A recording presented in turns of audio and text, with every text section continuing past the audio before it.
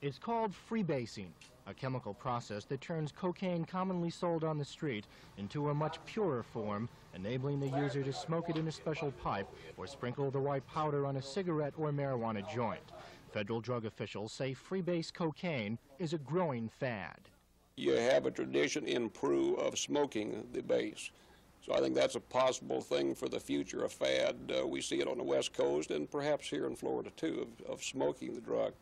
Also, it's much cheaper to purchase the base in South America and smuggle it in the United States. So I think there's a possibility of a trend.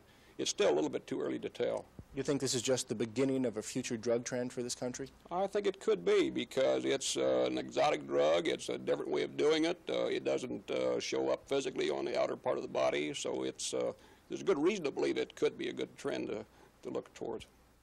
Freebase processing can be deadly. One common chemical used is ether, but ether can explode when it comes into contact with a flame.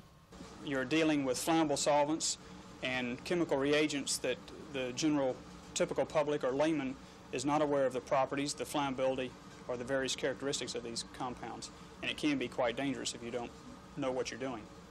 Because of the large amount of cocaine smuggling through Miami, federal drug agents suspect this community will be a key area for the use and importation of cocaine base. Freebase kits are openly advertised in national publications, such as this ad in High Times magazine.